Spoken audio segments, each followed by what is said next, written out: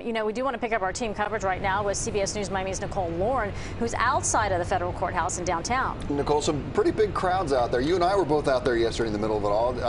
I would say it was kind of underwhelming.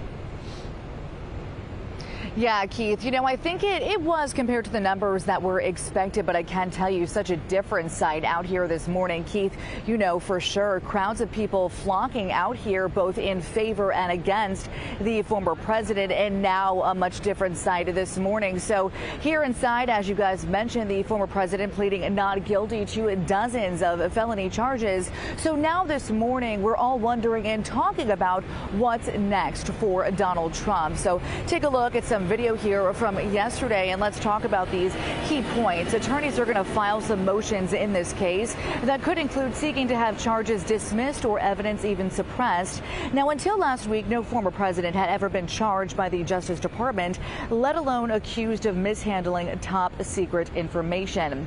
The special counsel in this case, Jack Smith, who wants to bring the charges against him, says he is seeking a speedy trial. But speedy, when it comes to the federal court system, is of course a pretty relative term. It could be actually months before this actually even begins. Supporters who showed up yesterday believe the former president will walk away unscathed. Trump is going to get out of here victorious. There will be nothing done to him other than his phone numbers going up and skyrocketing. It's probably the worst day since President Kennedy and President Lincoln were shot.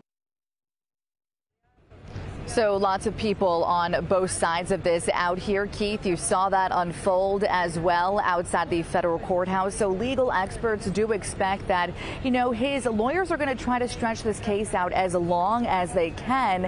And again, as I mentioned, still no trial date is set for this indictment.